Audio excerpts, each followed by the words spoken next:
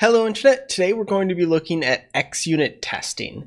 Specifically, we're going to be looking at how to write an xUnit theory. So xUnit is a .NET C# based unit testing framework. The idea is you write tests. You can either write facts, which test specific things, or theories, which test a broader set of things. So we're going to be looking at theories because that's what I need to use.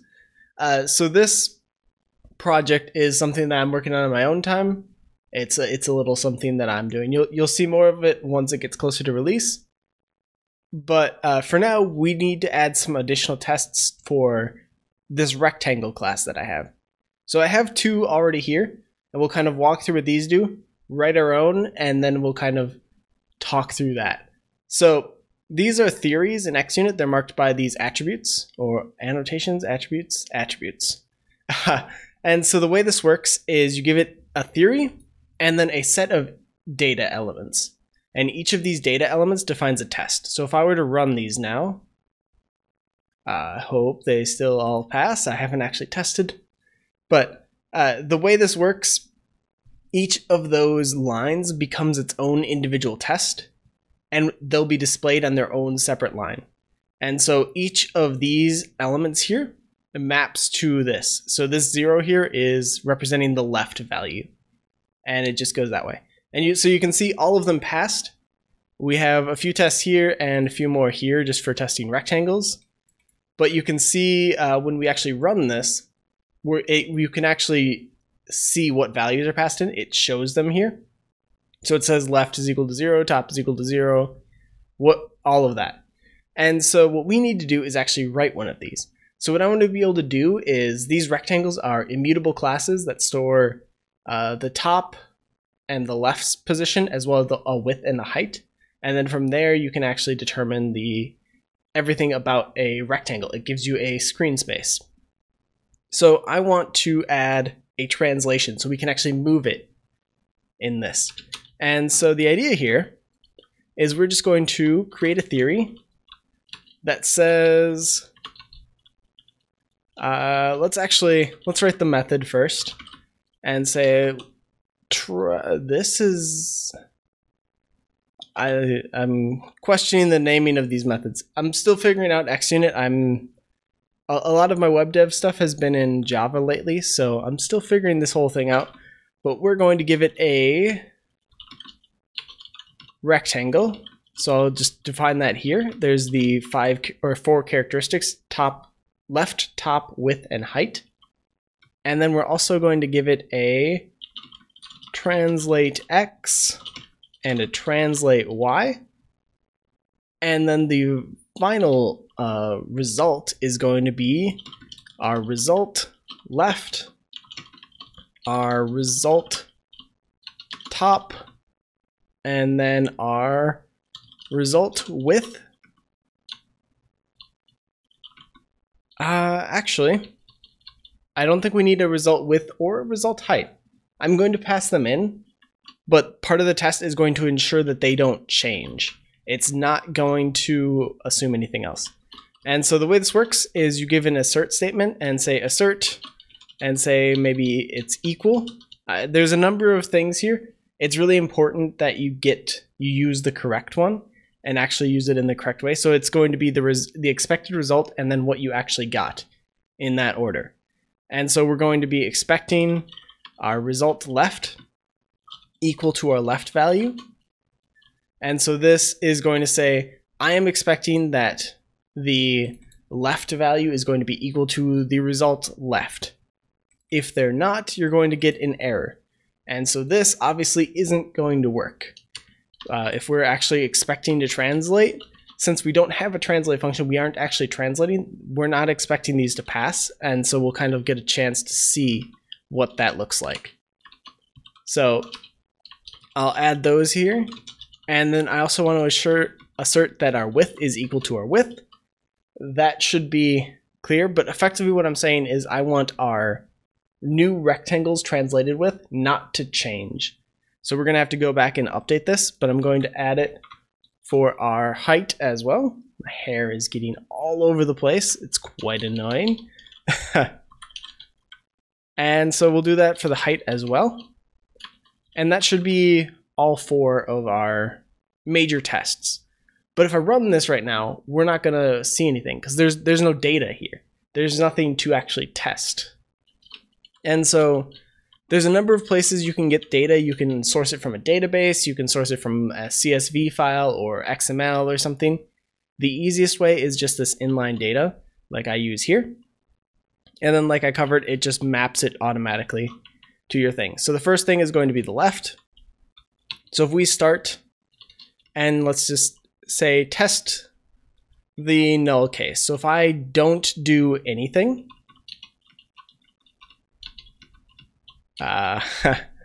this part gets a little bit hairy. I wonder if there's probably a better way to do that so that they actually have names. I'll have to search that. But effectively, these first 4 are the inputs. The next 2 are the translations, and the last 4 are the expected results. Since we're not actually doing anything to it, this should still pass. So if I run this, we should see another test pop up there, and it should be passing. But this test is specifically there just to make sure that nothing like this happens. Wait, what? Oh. I gave it the width and the height again as the results. So we can take that back out, rerun this. That should actually work. We're not giving it excess parameters anymore. And now this test should be passing, and it is. It's right here. And so you can see down in the bottom, it gives you a test pass. It has an elapsed time for it, but there's not really anything extra there. So we're not learning any additional information, and we don't really need to. The test passes. We know that this is true. So when it gets interesting is if I say, add another one of these. And so let's take this and translate it. So we'll make it a 16 by 16 image or whatever, 16 by 16 rectangle, starting in the top left at 0, 0. And so when I translate that by 16, I expect the top and the left to be at 16 now. I expect them to have moved over 16 pixels in both of those. And so in order to get that working, we're going to need to actually implement this. Because if I run this right now, what's going to happen is we're going to see that result left is not equal to result left, or is not equal to the left. And if I click this now, that might be really small for you. I don't know how to scale up this particular window, unfortunately, but it's giving us what failed. It's saying assert equal failed, and then the expected was 16 and the actual was 0. And so that's coming here. And there's another optional parameter here. And this would be, say, our left translation. So if I add this, that might be in the wrong place. Looks like it. Oh, come on. What am I doing wrong?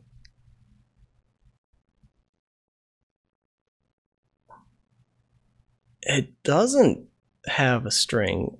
Is there like an R equal? No. Well, okay. I lied. Huh. I remember there being a way to label these so that it showed you more information, but apparently I misremember. So now that we have that, we need to actually implement this. So what I want to do is say, given a rectangle equal to our new rectangle with left, top, width, and height, the initial parameters, the translated rectangle should equal that rectangle dot translate by our translate x and translate y. And so when I translate this, I'm now expecting my translated dot left and my translated dot top, and then my translated with, this is going well. There we go. And the height as well. So I'm expecting all of these, capital H, to now equal what I gave it there. So this is effectively saying neither of those translated height or width should change. And then the top and the left should be translated based off of the result. So they should equal the expected result and not the initial. The problem is translate doesn't exist. Not a thing that we can do. So I'm going to actually copy this and just pull it into this project over here. And so, like I said, all of these rectangles are immutable types. And the rectangle I have set up so it is strictly just the data. So it only has the coordinates. There's no, all of these other functions are all helper functions that are added outside of that. So that's what we're doing here, is actually defining all of those extension methods, all of those ways to extend it. And that way it's kind of something that can be expanded on. We know the data type is separate. And so if the data changes, the extension methods may or may not change, but they're not connected necessarily. And so the way this is going to work is we're just going to return a new rectangle like this. Yeah. And, oh, that's not right. We need to accept our original rectangle. So just normal extension method stuff. We're going to take an input rectangle, and then I believe this is working on integers. So it's going to be an int translate x and an int translate y. I'm going to translate both of those. And now we need to take the translation, which is going to be the rectangle.x or rectangle.left plus our translate x, and then our rectangle.top plus our translate y. And then we're going to also want to just grab that rectangle.width and rectangle.height. And now this should just work, hopefully. And so now both of our test cases should pass. We shouldn't be affecting our height or our width, but now our rectangle should be translated. And so we should have a passing test that actually, yeah, does that. So this way, we now have two test cases. One was already passing. It was just basic and not doing anything. The other one is actually translating things. I'm going to add two other quick ones. One to just do the y. So this is going to translate it on the y-axis and only affect the y-axis. And the other one is going to only translate the x. Just to make sure neither of them are overlapping. Like, it would be possible if, like, just as an example, one of the reasons test cases, like having test completion is important, not just coverage, but completion. With the tests that I had written, it was possible for me to say, do something like this, and say the rectangle.left plus the translate y, and the rectangle.top plus the translate x. With the tests that I have written, this should still pass. And so that's part of the problem, is when you do something like that, it can kind of give you a false positive, false sense of security, because this is still wrong. This still doesn't work, but our tests say it does. And so you kind of have to be a little bit concerned about that, or consider it a little bit. But now, did I correct that? I don't think I did. So these should fail now. And now we know, oops, we swapped them. We need to do something better. And so we can fix those, swap them back, rerun our tests, and everything should be good. And so this is, I guess, the point of theories. It's sort of when you're trying to get these functions working, when you have multiple inputs and outputs, you want something where you can kind of run through multiple tests without having to manually rewrite each test each time. Because like some of these have, like this one has 5 cases, this one has 3. This one has like 8.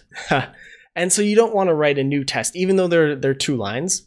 Copying and pasting that 8 times is a pain, because what ends up happening is, let's say I need to update this test for whatever reason. If I need to change that, say the code changes or the function changes or whatever, I now have to change that in 8 places instead of just the 1 place. And so that's one of the advantages. So I guess that's sort of the overview of theories. It's sort of a really basic thing. A lot of testing frameworks have similar stuff to this. We'll probably cover a few of those in the future. So yeah, that's it. Let me know what you thought in the comments below. I'd love to hear it. I don't know. If there's anything else you guys want to see, let me know in the comments as well. I'm always looking for new ideas. Let me know how this video worked. I recently got a new graphics card, and I haven't recorded a video on it yet. So hopefully everything goes smoothly. Well, I guess we'll see. But yeah, that's it for this video. So until next time, see you, Internet.